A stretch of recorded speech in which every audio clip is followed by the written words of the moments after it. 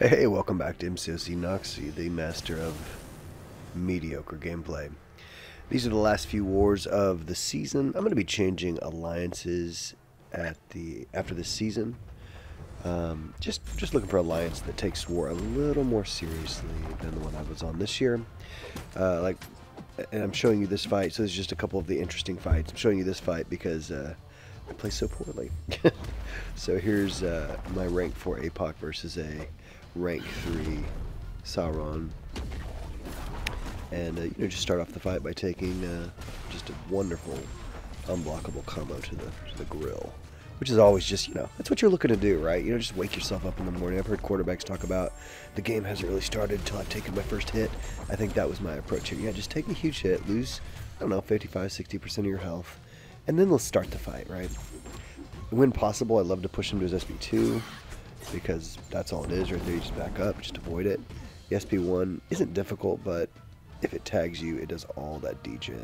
And there it is again, me just playing very poorly. Well, I'm down to like just very little health left. This is the first time I'm rewatching this. This is from like 3 wars ago. I was like, I think I win. I didn't remember dying to a Sauron. I haven't died too much. Let's see here. So now someone took my path, which I thought was weird.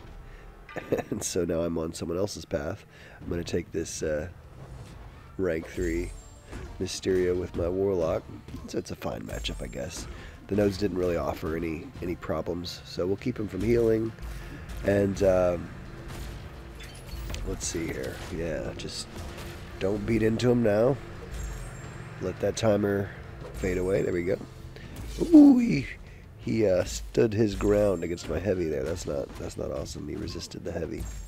It's always so scary when that happens. So I'm pushing for the SP2 clearly. He's trying to heal, but Warlock's doing his work. No healing, and it's draining his power, which is awesome. I'm decent at evading it, but I still hate Mysterio's SP1. Just that little bit of hesitation he does where he holds back, and you're like, oh. It's kind of the same thing as a Doom SP1. You just have to wait to get that timing just right. So that fight went down, no problem. And then I think we've got a Kitty Pryde, which once again will be showing just what an absolute boss and tank that APOC gets. I'm pretty sure I go in with APOC, yeah. Because I played this fight pretty poorly, if I remember correctly. Don't want to be giving her tons of prowess, but that's sometimes a difficult thing. She's got a small health pool, so if you can just put the damage on her, that's nice. I am disorient immune. Take that, Ghost Girl. So, okay, no, I was gonna say, am I building up to SP2? No, I'm not. Just want to get some debuffs on her. Kitty, of course, is Incinerate immune. Oh, gosh dang it. Just took that full to the face and then all those incinerates. APOC can have Incinerate immunity. There, he's got it now. But you don't want to have to take that. She caught me with that little kick right before her SP1. I was ready for the SP1, I thought, but I wasn't ready for that initial move. So, good. Push her to SP2. Just distance it. That's great. No problem. Man, APOC is such a monster. The amount of times I've died in war while I was playing APOC, I just don't even remember. I think it's happened. But he's just hard to die with, guys. He's so beefy. So here we've got an awesome Nebula fight against a shared path fight. And, got to take a bunch of hits to the face. But thankfully, Nebula does that thing where if it's critical hits, she's going to heal it back. She's got those healing charges, which are awesome.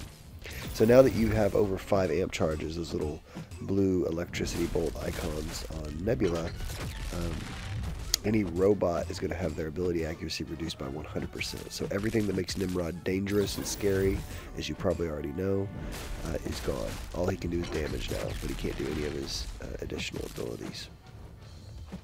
So there we go. We put the 20 amp charges on him, we double him to 40, and watch his health disappear. Bye-bye, Nimrod. I love it when you have a perfect counter.